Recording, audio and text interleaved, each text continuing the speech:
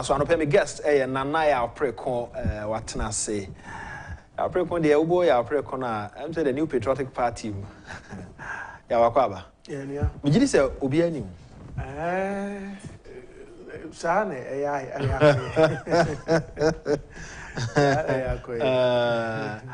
obi anim say full soldier on am form. Campaign my MPP. Yeah. Okay. Okay. Lower manya crop. Okay. Some meeting, be reconciliation, be so we got all the three aspirants, you know. I'm so more quiet primary, so we are primary, so they are never and them say he too kakra, but and they did very well. They bought parliamentary candidates now we're in and up, so then he's actually the MC. Okay. On then two other aspirants, you know. No more kind of home.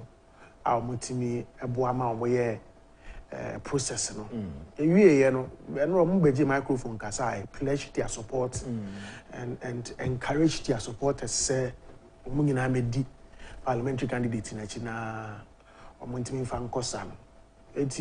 So far, the indications are very positive. Okay.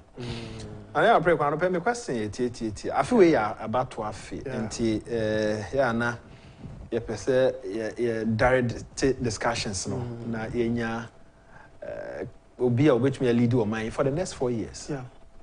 Minim say Dr. Mahmoud Baumia ena your candidate. Yeah. O candidate ni ye hwan ti a we say was Ghana for to abama. But that's so far. I have followed Dr. Mahmoud Baumia from the days now running mates. That was how I got to know him. So to me, or Bank of Ghana, no, I didn't have any information on him. But they born it, you know. Na Abranti bi around that time na no nanti Kwabena Boadu. Okay, Kwabena. So Kwabena Boadu called us and introduced me to him.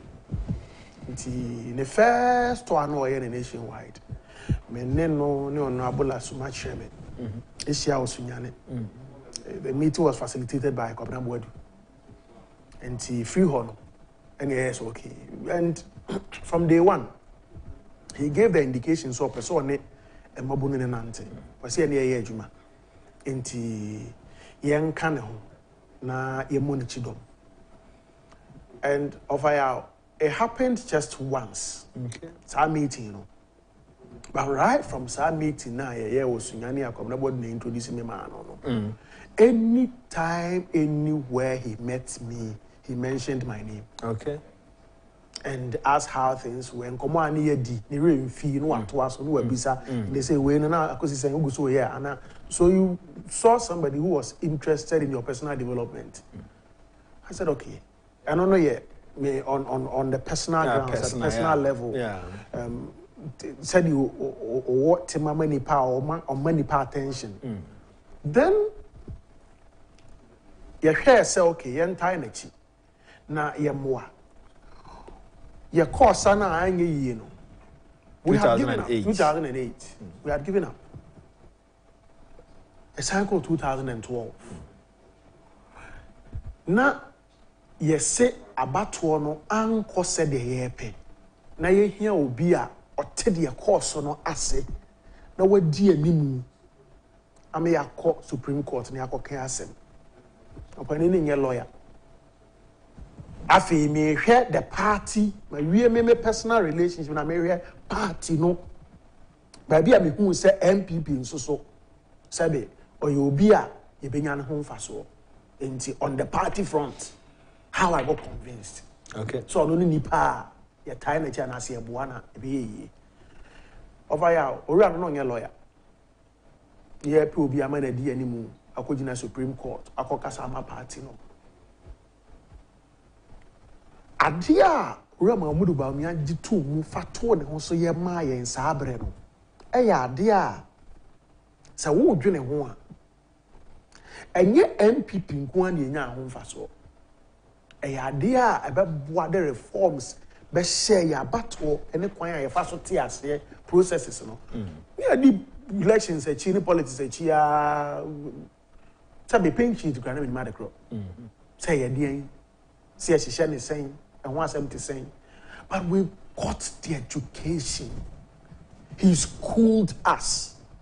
Ewie ye no ɔbɛtwerɛ recommendations odi animu Supreme Court amfa yɛ ama yɛ verdict ane yɛ hwɛ no ɔmo ama na nso ha na ɔmo hyehyɛ reforms ne suggestions sɛ wei ne yɛde kɔ dan court asɛm na yɛde kɔ court ne yɛhu no sɛ nka wei ni kɔ so anka hu hia mpo sabre na nkomodi a woka ho asɛm yi ɛkɔ so no sabre na wankasa wo fa hia na odwane ne team no ana omo yɛ adwuma no ana sɛ na odi akira wo hwɛ sɛ de nema no kɔ. So I was among the young people many na hesi ojiri nom na ye party headquarters sabre na omo yɛ sorted okay in sheet na ho okay enkrata na ma omo enti ne edi saa akɔne aba na esu na ne yi omo yi pick up boot na edi akogu ho na akobie mu momfa we nwu aye hia we saa na asesa ma omo enti no mo akyɛ yegu mpanimfo na yɛ adwuma no so yo hia no ɛsɛ ogina akyire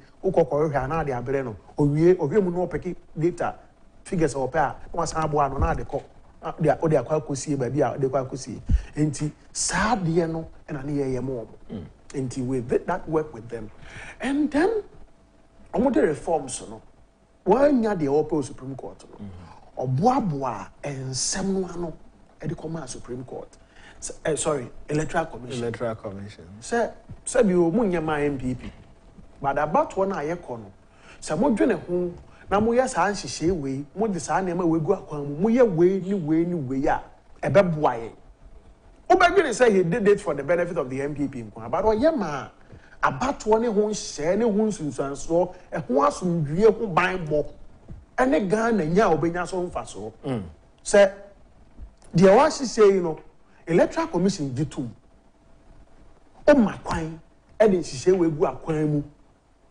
ma enema a obey ne mu nyina da ho fan na Ghana forte ase enya mu arenhyemu na ye boa etaye abato na chi na obiye hu se de course no eye fine eye french mu a ebeye din se obi be ka se won te de akoso na se o yes ade ni wie no Electoral Commission implement reforms no enne ya ofa ya me ne wo kasem ye nyina ye hunu saa Supreme Court na okọ ye no ehun sunsanso ne mfaso aboa ma obia ne aku abato ne ho right from the base say bi o metena se enye de say be Electoral Commissioner no kra no chairperson of the Electoral Commission no or be announce no enu ani di akire enye no ene ye bribi na emom abanu a yakoto no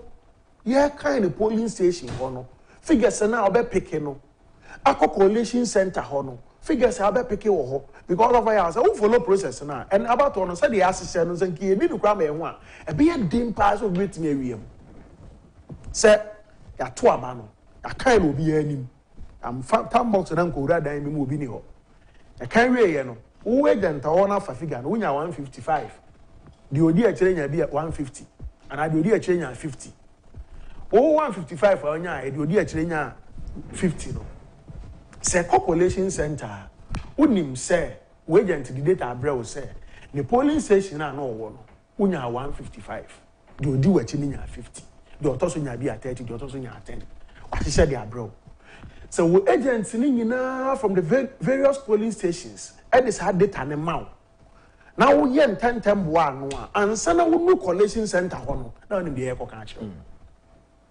ba wo yan san no adwuma no obi ntimi nane no e o kwan mu so oba no otwa figure no de bi aka ho you can raise objection right there see e keka bom no e ha de ese e keka si ani ade asoma si anyanye de obenti anyanye se ba na adane na asoma si bi akodi obenti ani ma obenti de akodi asoma si ani ma you are able to question it. Yeah, ba ne say na de okay kan e betimi a translate the course obeye a good president.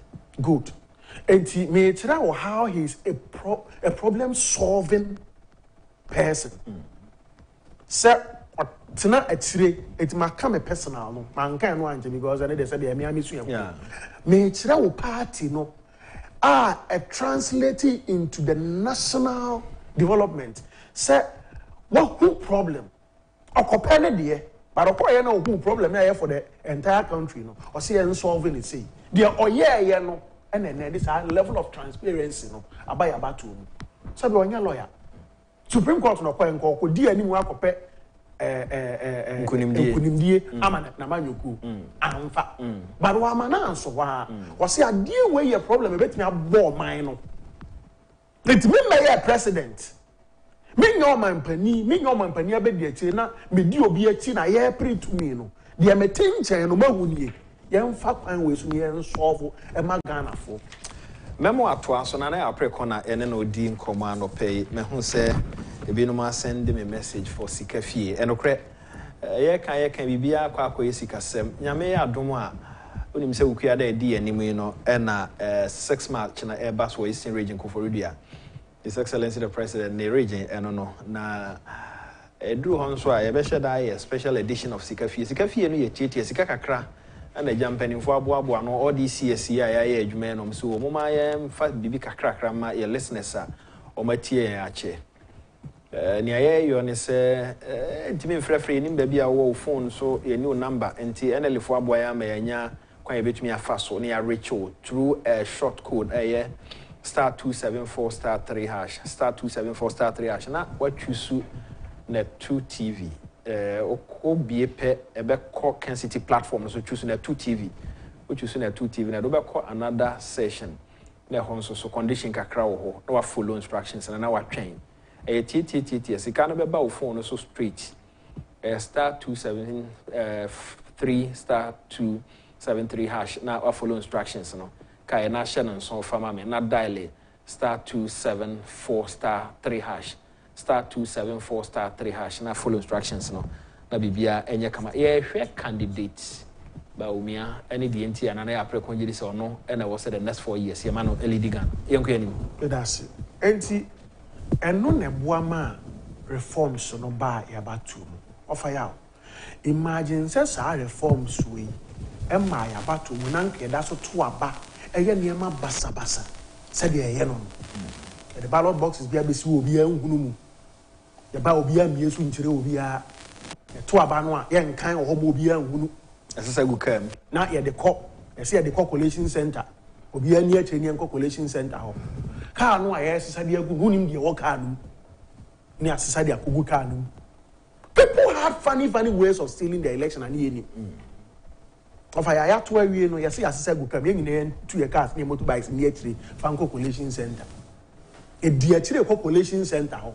car no asesa boxes no kwade kokogu mu no unim de wo mu ansa na de car ne kwakos e de kwahye car no na say ye nkofo mechanism so ma hyehyɛ na obi anim ho hwe na Ghana form pel and so nobody chini and sat na konya so so Dr. Bamia said that ye tu ya en kind of wa do obi a benya ye obi a hu ani tu obi sa yes akran fam paste wo mo obi a hu se sa we agent ntro we ntro obi a ntro ye nyina ntro wi afi de mo pesa mo de kono mo mfa nko ye di akire ye o figures into collection center no kura no so utie de yakeka just a formality to go and put what we have at the polling stations together so nyasa over ya obi anim de wanya frɛ wo de na age say isi announce na say enye no kura kika figures ni bom ni ehwe say no kura na say enye no kura collection center na serves as just maybe as a assembly ko wie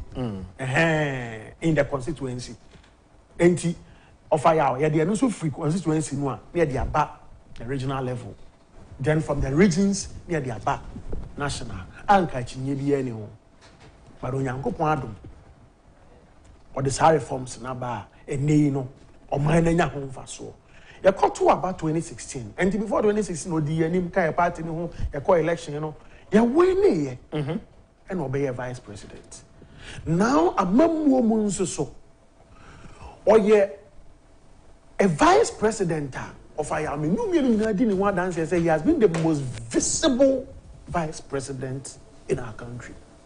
Sebi, on my opinion, be the chira on theatre. On fan who see a just be a sebi onira man will be said kokoye mame. Amam one ni amang emrakuni no dibia odema on my opinion be the chira no ankasa na tie. Said the onira eniwa obese say onye no either say ni wura no say say onkoye biribi ma no anaso woni ho a obeka akira ma no but owura ya metena say antwen sa ade no initiatives ono ankasa di animu ama ya ye ofa ya de di kan a Ghana ni bia nga say oyem crash no ye ba ya beto mobile money interoperability mo dem o data no fact na bia no fact sika o save ye NDC for contract and mo dia ma sika na e da so si emfanye mobile money interoperability the na kire ne say sa abre no say bi o say o sika o Vodafone cash na person o di bi ko network for so a untimi this o kokko yi ko pe vendor bi a o MTN na dia amane obi o MTN ama meanwhile sika na e wa o de wo phone so ye pade a na e be boa platform a ye be ya o platform no sika na wo so no be me platform no sika na wo so no owura we platform na sika na wo so no so person o send bi ma ya ye platform ba ko a e ma kwan amo tumi send ko ba bia empo na account mu sa obi an tetere no send me chi and this was normally saying $4 billion 1.2 billion dollars yeah and yeah the $450 million into fire they no mo ye no figure ni year they no mo ye no me am re figure ka say me nyama 1.2 billion yeah of fire they na omo ye no so na ye I knew it was in billions they no mo ye no so na ye in billions of dollars no na bank they didn't come home David na bank they it was just the mobile telephone companies yeah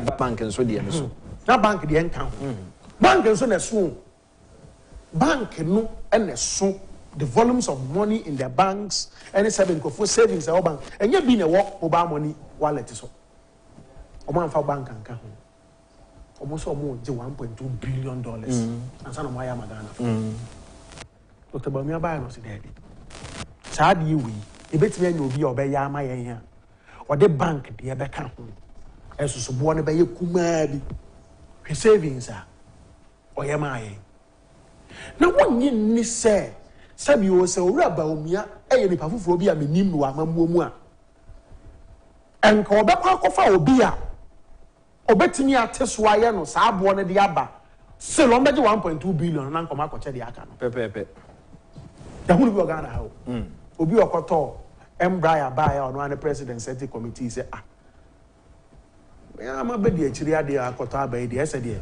enti ase nim enti ono ana ban no set committee si enhwe ni mu sa nipa no ze ba bi o man na keka ko de be ba ho yeah owura Bawumia say yente so na yemfa ma o man no problem solver owie no ya wa ha no say we who say o man mu there are basic health problems e ya de afa yanke betimi aso wonso eku nipa enti yan hwa kwan ya be fa so a ye be solve because over ya ba before eto nuro bi edigu omo warehouses pharmacies hospital pharmacies na enro na gu ho na apro omo anyusu na expire meanwhile sa du kro no ano na facility fufuro bi oba bi a o pe bi a ye nya bi am farmer no se de anu nti obi ahwere ne nkwa ho owura Bawumia se sa na be ya ye de bibi by a friend medical drones ye ntena se na sa medical drones no ye nhihya no such that ye benya centers a enura nke bekwa kogu ba bia sei no ye mfa ngu sa center ho yeah memo atwa so and on Ghana where we cut NDC's 1.2 billion momo interoperability cost to just $4.5 million dollars. Dr. Bawumia, the akufo-addo government saved the Ghanaian taxpayer more than $1 billion in the award of a contract for the purpose of creating mobile money interoperability. Vice President Dr. Mahmoud Bawumia has said, according to Dr. Bawumia, before MPP came into power, the elsewhere Mahama administration had awarded the contract for $1.2 billion. The contract was, however, cancelled by the Bank of Ghana when the new Patriotic Party came to power and awarded it to a different company that executed it for $4.5 million. Of fire. the difference between $1.2 billion and $4.5 million. Now, $1.2 billion now you can. We $1 billion one. 0.2 na that's 200 million. That was Tuesday, 25th August 2020. A date on Ghana web. Okoha on Sabeka. Sir, we $1 billion now. 2.2 na that's 200 million. Can get $2 million. $200 million. Even $4 million, $4.5 million. And Predator being $200 million. NDC. You understand? Now can imagine say you be say Mama ati assembly. Say contract me $1.2 billion, but obi so betting the $4 million higher man. Bra, for $4 million by Jessica. Na say no dey. They bet $1.2 billion. Yes, ka. You understand? Yeah. But ora ba omi ase o man no nti. Ya nyama o man no. Now back to the medical drones. Koso. O say obi odwene o man no hu no. Instead say e didn't grow no begu pharmacies for amana pro. Ana so obi here bi wo baabi a onya no. Yensi centers na yemfa nro ni mu. Si esi centers no ne de nro ni gumu a. Yem make sure say the ohia no or no be fa de akoma no. E din say bi anke di motorbike ye de car be fa free center ho de akoma nipa ko na ohia no. Yem pet system a say adro no da ha na say nipa ne nsa kan in less than 10 minutes. Nsa betumi aka. Enti offer speed, efficiency, and timeliness. Young fam and solve our problem. Overall, the person you achieve when you say you save human lives and save cost for the state. Mami announce me sika fee once again. Memo atwa so drone service. His Excellency the Vice President. They take Ghana for and to Bamfama through the ticket of the new patriotic party. Yeah, when you intia. Ejidi say ono ena e was the next 4 years with me LED Ghana e ho komo ena yedi mene ora Preko na edi san komo na ye osika akra de ma loyal listeners o ma tie ache na o me part of ye program ye system in e short code *274*3# tie short code no o dial *274*3# e be bie adobe call the next level obe hu no Kencity platform no wa choose net 2 TV. The Sro Mary if you choose net 2 TV *274*3#. Or choose net 2 TV. Now they call the next level.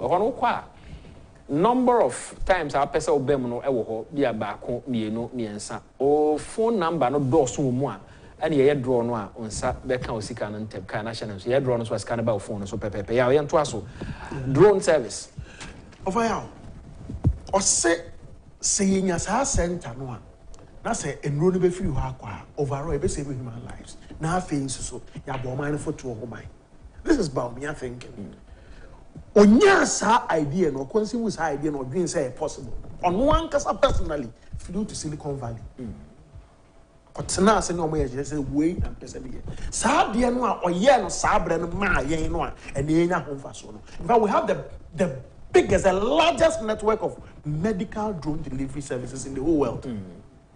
Afei and a UK are buying announce say omo health service be implementing medical drone delivery services with drones.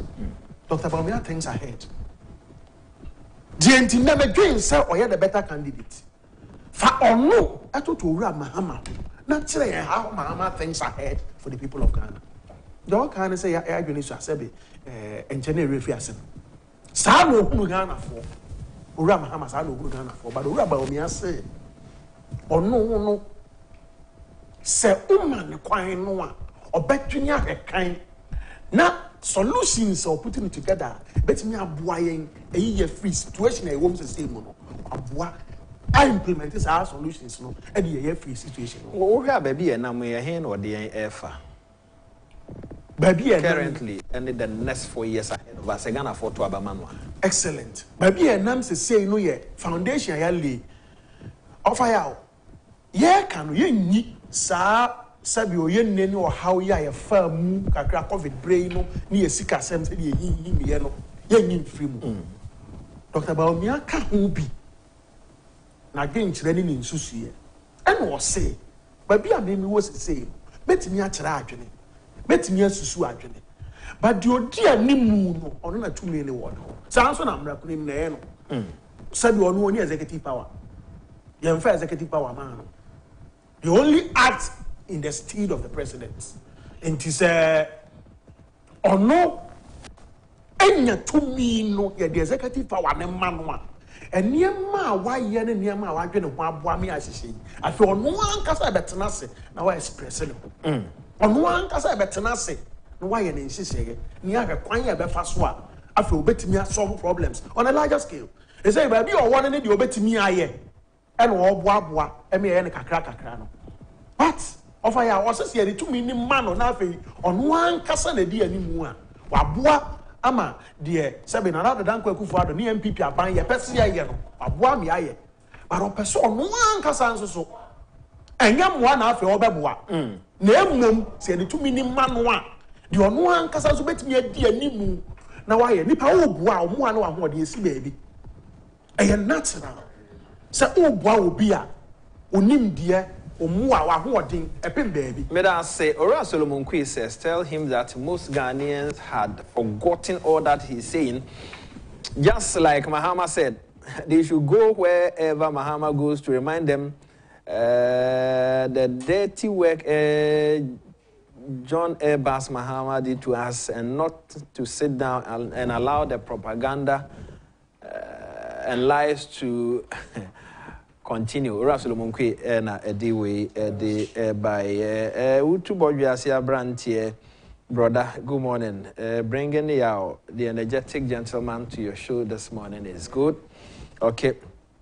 It has Okuseku and Swadanfa. Dr. Baumia should be a leader. Ghana needs to deepen the transformation of Ghana, which President akufo-addo has already initiated. However, with the aim of the NDC to confuse especially the vulnerable Ghanaians, notably the youths, I expect the MPP to mold their communication strategy in a manner that could nullify the NDC's propaganda and lies. It's important. Okay. Let us say, Sasem Krono na mumbi enunyina moka. Ya wankoma udi yankoma depa, but asem krofo refi. Drone sem asem krofo refi. That is why we have to NDC offer led by Honorable Agyapong Nkrumah. Amplify delivery tracker no. Modernizing no, expanding no. Na the central for bedi animu and Sunny the launch of the delivery tracker. You use so Sam and central for afetri. Now independently, we verify the air catcher Ghana for no. Say air kind of over we are lifting the bar in the political communication. So we are lifting the bar of political communication. Shifting discourse not free. The regular way you say, and as soon as you say, no, 10 years say that be. You bet kaya sem. Na ya makwai ama central for ya time wachi, ya PM wachi.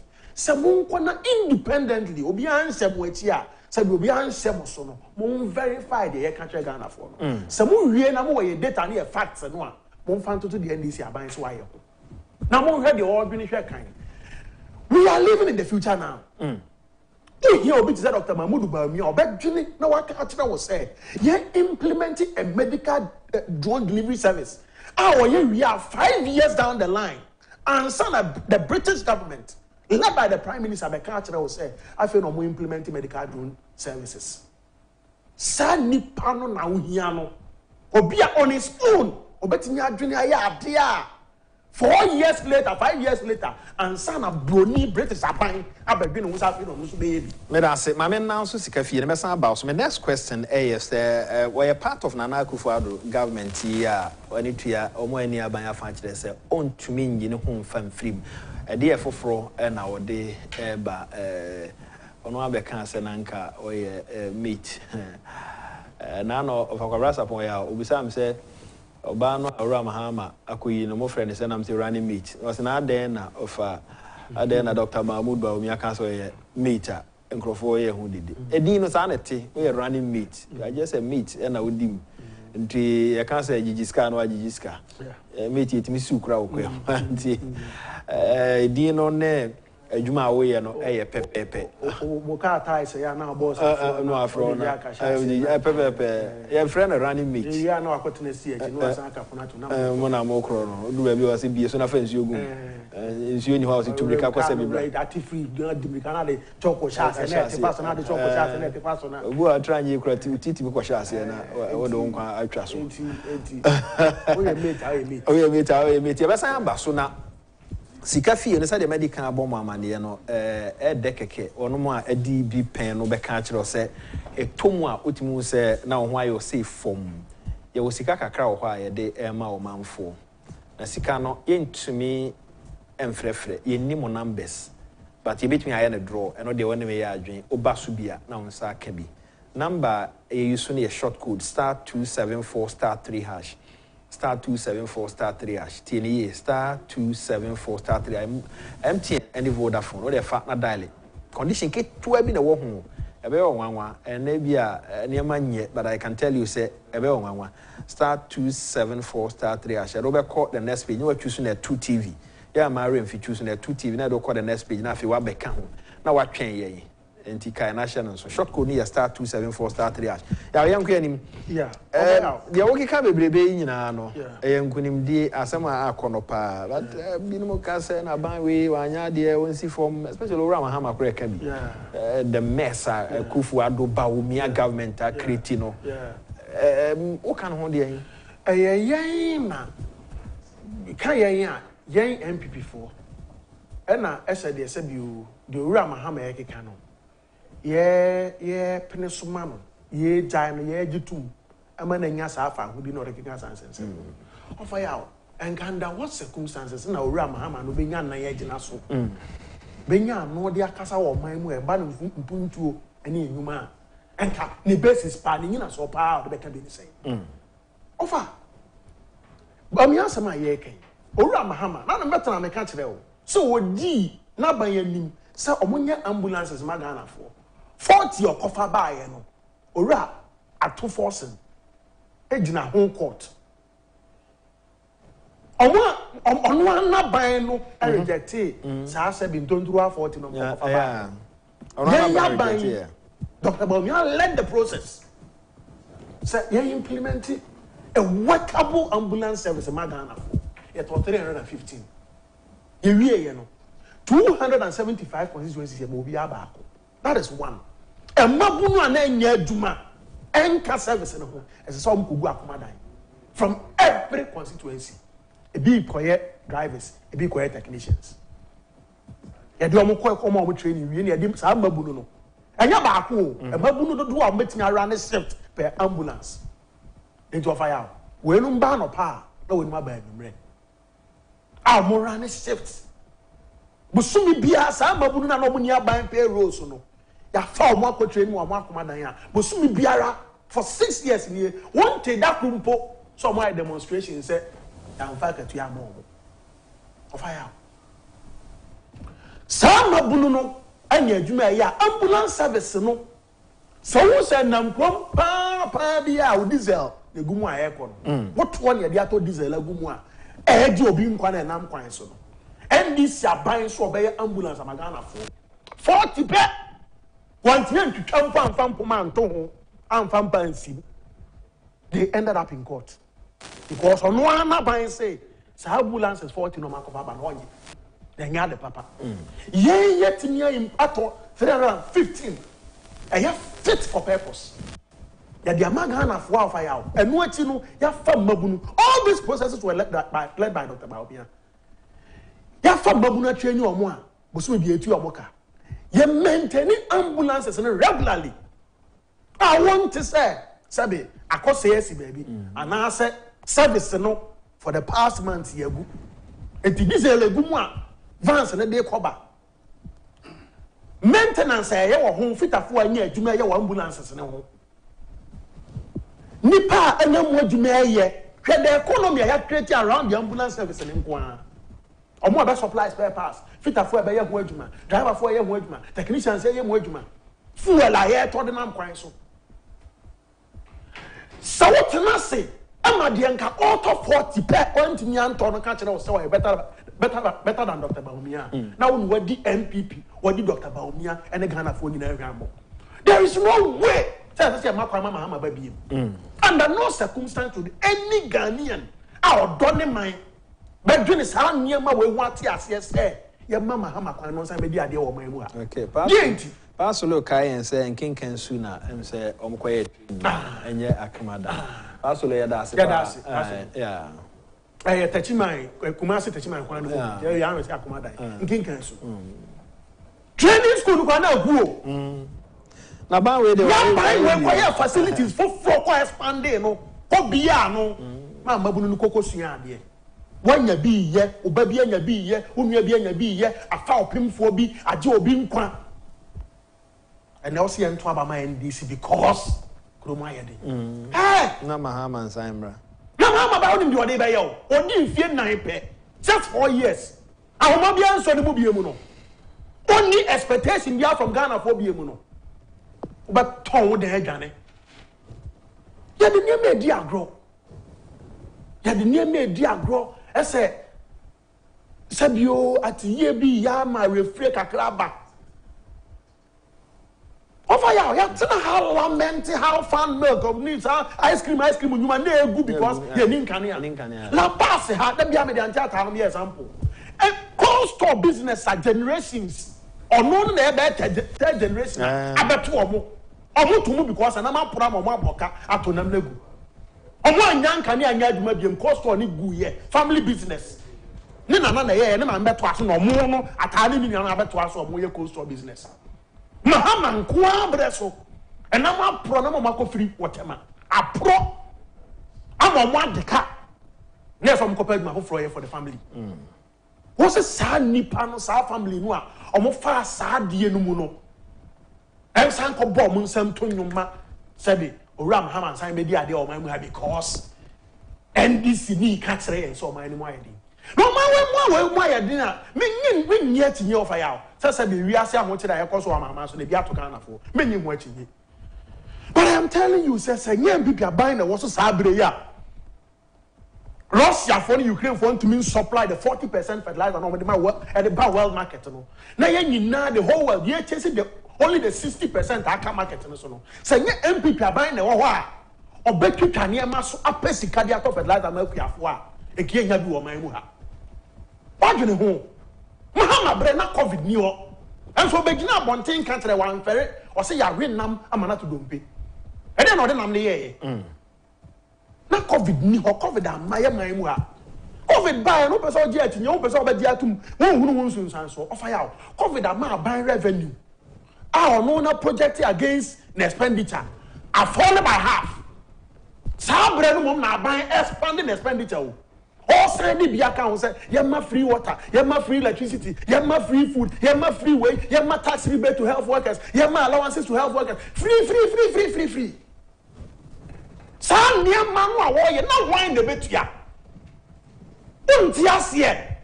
Oh, my penny say, ye nim quanya ya fasu de at your mind musicasem a bang comubium. But yet, nothing come or be what yet means sign for a man comubium. And we have a choice to make between the two human lives and the economy, the Indian 7 can. Yes, 7 human lives. I'm at the then director of World Health Organization, Boyabaso. Yes, 7 human lives. I'm a Cote d'Ivoire for led by their health minister, Bagana. But hey, said yeah, so move President Akufo-Addo did it for you. Tell me why you know say anything. Say, yeah, free, so me, I know how I want it. And you are some now, okay, no Nimsun, so any baby, I echo. Say, you were twice in you. Say, see, you me and Tias 7 human lives. COVID need be uncle, Bush, and young this year be, and 2 finance are good year. As I say, the Diagro. COVID never put China for no. COVID there could sabi people of South Africa have to say COVID there could America for no. Haba. What you need?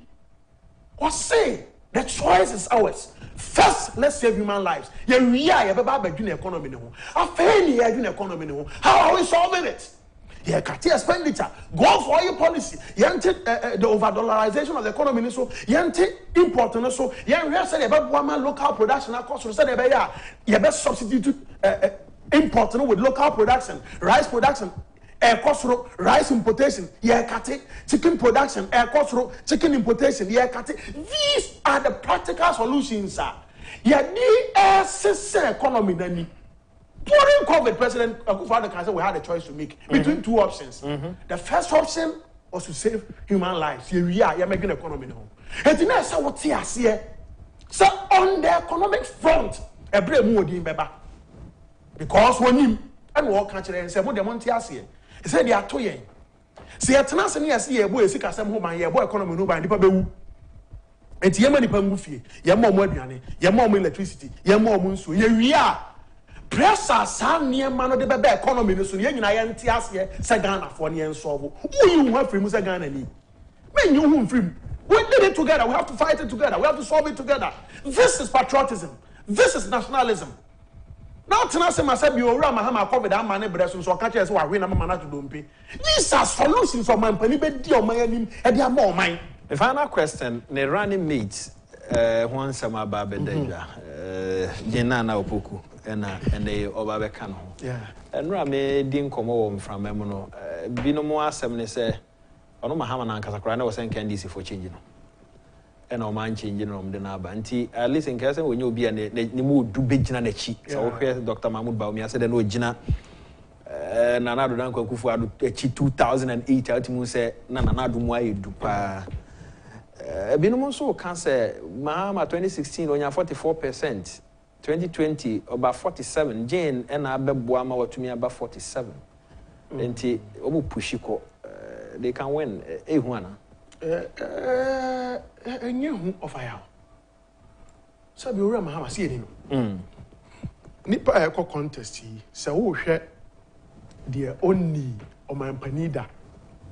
In Tinkian son here. See, I say, Yahudi Ramahama Bay. Or akufo-addo na any day sabri. Yahudi obeti me, Yahudi oye. Problems here, me how can I so so you bet me answer. Amongst sa actors me and saying Ora Mahama, Ora akufo-addo, Ora Baumia. Mahama the president, Ora akufo-addo the president, Baumia the president. How do you assess him? Are you going to assess him because or she will be a cheer and as will do be a cheer and Pakona was executive power nana? Ora Mahama Nibi before be the magana for. Ya assessing him. Now, NDC in Penifon Kasaka. The reason why they chose Mahama was because I'm going on the Whisker. And I feel no offer away and before watching out before I may have prepared the Mekwa. I feel no fundraising the Macau. And they said in Katia can so uncophobia about fundraising. So I say, and he or no Nescutano and when Yaka, and he or no Nescani Kutana. And he a Kofanuaba na one year because only had Ajia or Munia Dajom to fundraising. In a smart way, no cancer where popular that na fee na akufo-addo come marketing on near day kwa fundraising to no ya fee na akufo-addo or kwa fundraising come man now. And she said, "Sir, na no person watch any but of I had no can nyina and said, na sir, asem no nipa no be ka bebre ba obehu de ehia no no." Yeah. Fundraising no oni adaje ne kwa akoyi. Oni adaje kwa family me kodi anisi ani mu a me mkuta bi age so kwa fundraising adma kwa kodi. Yeah. Nti onu na sika ni kuta no. Wo hia fundraising. E wo so kuta ni sika. Wonya kakra de kofi. Na so oba no obedi o man yin so mfie 9 pe no oni say e bi nka ho. Yeah, so man technician fe na draw no ma me na nia ninsabe kan scan quickly emfa emana na yen sorry so ye bre no ekọ nti whoever or win and na or win it. But I nim kakra ansa na ya draw. Ma men kai wo say sika fie na we me ka sika fie a me ka kwan a ye fa so e masika. Enti ye wo sika kakra wo ho no ma ye cheche e de ama o manfo. Na ya ye short code *274*3#. *274*3#. MTN ni Vodafone bia betimi a dial *274*3#. Na fi I don't call the next level. No, I choose na 2 TV no. I choose na 2 TV a. That's how I don't call the next level. Na fi no so follow instructions and now what can ye. E draw no asika no beba phone no so straight. *274*3#. Yeah, I am lawyer ni be do some nchia me gene so pa atena se de me yenka we na Reverend Dr. Joyce aye Auntie Joyce ya chia na mate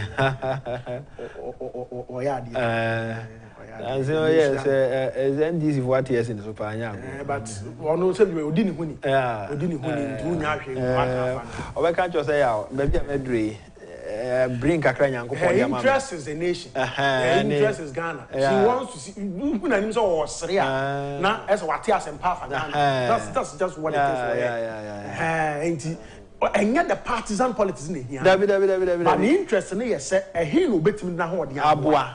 That is all there is for her. Because I be ode nyame aye no dey be mo. David enti ya no achi ana mo no so ama me ofa ya so the same man we nyina gu nsane ani na wo so owura mahamanie owura baumia nie when they saw to abama owura baumia say me de maboa ba bi e de me share ye no but mo fa executive power ma me eti me sremo se mo nyimini mo nyam arensemu na mo fa ma me ba ko no baumia kasa no owura mahama so so mo antini anye me na metumi aye mon fa mama ese de Ghana for de neka the nation builder tie ne kasa o on betimi aye na ye de mo mo faili no mo aye ne basa ba o mi ase o sreyen enya akoma so kasa o ye nsem na tumi ni wontu o ba ye che o yusu brofo kasa bi o say your precious votes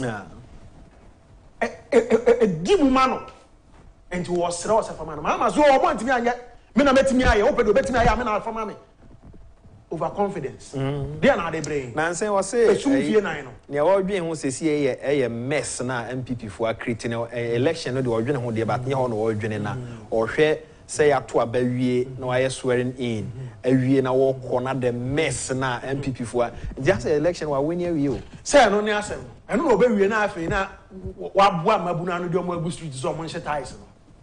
No one to say you want to ask and so Mumpimisa. No more could you not come no more Tyson. Now, you are so about to class. I don't know. You are so about to electoral commission headquarters. You have about to be over 50%. I'm MPP no. Yeah, more than no mobility. About one name you no be across 50% no. The Obama will be our own camel. I want to see a bomb will be you know money aje. So onya sa mabunu bi said edinachi. Na ya nchire cho mo anti ase. Say abanu ye 2 year nya abotre. Na Paris also no senye ne saa se be anha no ye na aba enti se wo di nipa mienu igu nsane ani na so ope obi a ye beto aba ama no December 2024 obi a won fa saa tumi ni bi ma ne da saa bre se wo so do His Excellency Dr. Mahmoud Bawumia ono na ye gidi se de ne kosa na Ghana fo odi anim na ye de tumi ni hye ne nsa ba bi ya dru obetimi aya niema UK aban badwene hu mfie na yachi safi no mo ba be yi Martin Luther Olaboni Mahama and his NDC are not sincere and the Ghanaians as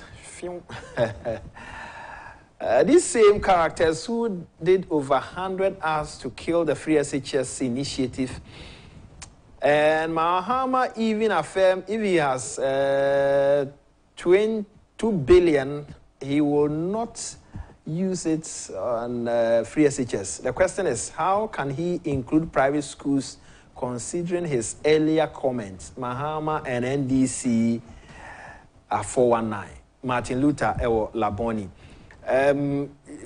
Monhwana monye draw no na yenye na ensori so. Monhwana monye draw no emame. Draw no na air chrono enti whoever ebeba phone so no na ye no akasa na fe ye de enkomo no aba na wie ye draw no na air coso no enti whoever yes system no be can say yemfa everyone. So the winner is 0241-277 0241-277 or 3 numbers no omo akati e de free so 0241-277 mo hwe na mo frɛ no na ene no ni nkomo hwe se bia sika no ban the phone so a ma so dia na ya hwe na ye na dia man but ye bia obi ade e ba so ya ye de enkomo no e ko na wie ye 2024 abato NDC almost stronghold up north NFA the Volta region A home you know na yo. I don't go across fire. And then our Zongus. Zongus, okay. So me born and bred from Zongo. Yeah. I understand how we used to see the NDC in the Zongus. Now it was a symbol of pride. Maybe boy Hong Kong kakra. Say na namu hu NDC it wasn't like omo ye bibia boy. It was a status symbol. It was a symbol of pride. Say me NDC me of away can home. Okay. Now, so time pick as you much wrong veranda boys. Never banner off and nice and say home. To the bucket and no nice and home. Ye boat, ye dear to the auntie. Because I know now. A year as a me fear any woman. Okay. What I see. Okay. It was a big deal for us in 30 months ago then. Sir, and yes, we are. Or my call rally meetings, ning na we are you no better than near Kokeshi, I got tenacity. Or more my the round now of what happened in the day. Na Chema Rollins bar, na Chema Rollins far, and the dear in your corner to we got them bar. You see those things. Until you know what Techiman. Yeah. So Techiman Zongo boy. For us, that was what all there was for us. Not that they were developing the place for us, they were doing something exceptional. No. It was the struggle to get involved. Say, now, that time, transition free, PNDC era, they had experienced some violence, and so your militia formed the curfew, but the team and the now, I say, Sadia no ho, ye person who fear ni bi ka ho na ye ti obi a ye obi afre no amana kodi anim so we dey media ntiminya na man and there was that struggle to enter the brigade, enter the veranda boys, put on the colors and be amongst them. Sebi na ye nko suku bi ade beti bi ase so we just had to accept things the way they were and follow through, but you know we are beginning to realize that. Drew and I more Sena, so Jack Cran and Ataya, I didn't come on Koswa. It's all about this is way dear way in a party. And that was just what was handed to us. You see, the opinion leaders strived to enter, find themselves in it. Just for I think the political covering and the almost our time. Okay. It feels important. They feel in the meetings in the course on the one and about when they are coming to the Zongo community. And that kind of any idea also now and yet part Zongo Mudia and your dean or Honti, NDC from baby on free banner and your dean said, okay, what's the back at Timo Coban? And to say, no near of no, near the Umbayas army, man, no, no, pest animal, and the Umbati ACI. But yeah, so a crop of young people we buy. Probably by the grace of God, with little education, your secondary school bar, your tertiary education. Now we are beginning to experience life on campus. Politics, and for who said it. Now after the dynamics began shifting. For me, for instance, in 1996, so now my name is Sister Pani. You caught the Chiman Islamic school at Pacotuaba, and Colani Gina school no walls of Aranda so no more. We are when you say Yahumu, how much to MPP, Yahumu, upon a motor, you see, that was how it was. Even at that time, so back to Obama MPP. The late Alhaji Ibrahim. You were an outcast. The fear for no way now for Mrs. Abrano, the oh yeah, MPP knew around area. Mr. Mekai boys in be vividly. My classmates are no motis a primary school, a be should be me. No, but name some abana me because of probably fear how my sister, her orientation, all grooming I can making us understand that NPP was better. And to more kind yen who nipa to about my bano, says entire dear. Someone who abano who MPP who that to your baba to you know, it was like that. And then we lived the situation, we lived it, we survived it. We went through it, we experienced it. And then, kakra. MPP4, ehunu, sabi, nimdiano did Nasara wing be by. Then we started feeling that, okay, that was a first. It's a novelty. Now, this is for us in Zongo.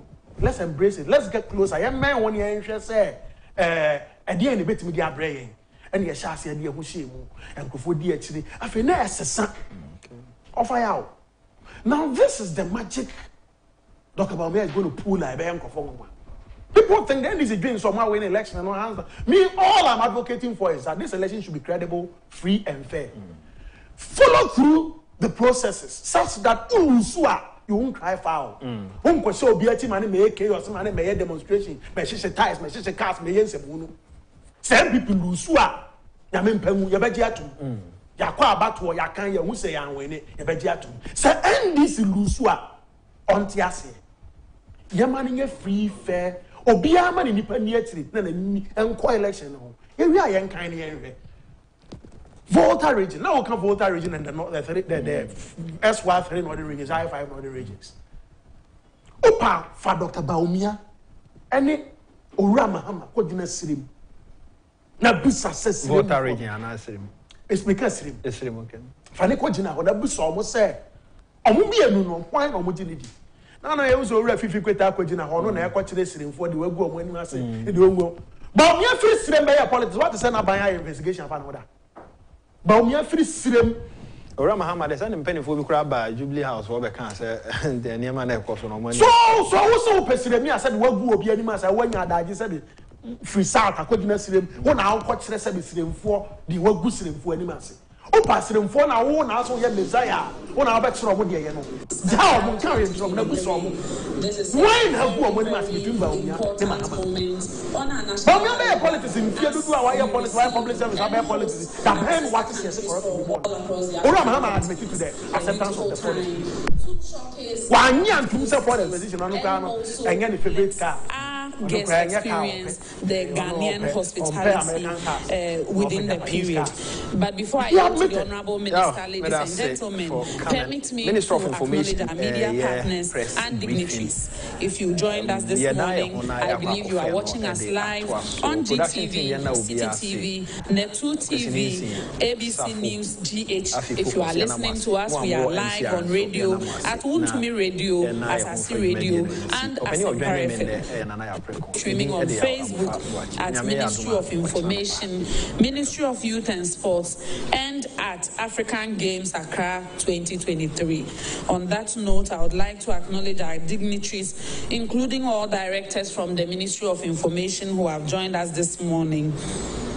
We also have with us Mr. Horen Kwashiga, Deputy Director, RSIM and Sports, Ministry of Youth and Sports. If you are here, Mr. Kwashiga.